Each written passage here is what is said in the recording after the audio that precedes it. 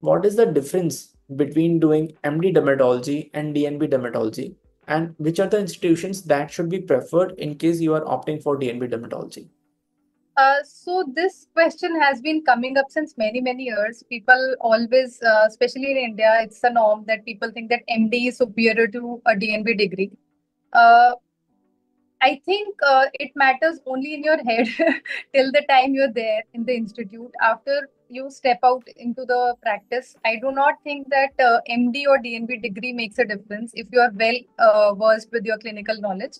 So, if even if you're doing DNB and you have a good clinical knowledge, I think you're good enough to treat patients, and it does not really matter if you're doing MD or DNB.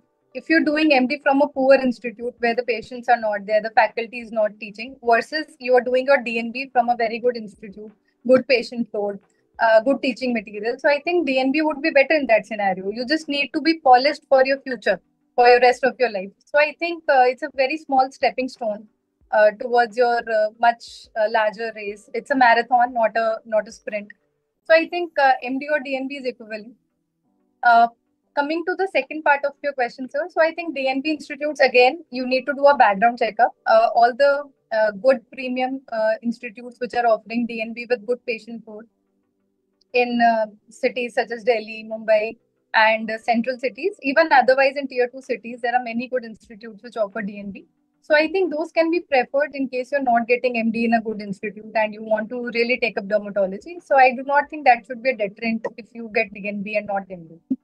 And ultimately, that depends on the caseload, the variety of cases that you are getting, the modalities that you have, and how is the department functioning, and obviously the academics.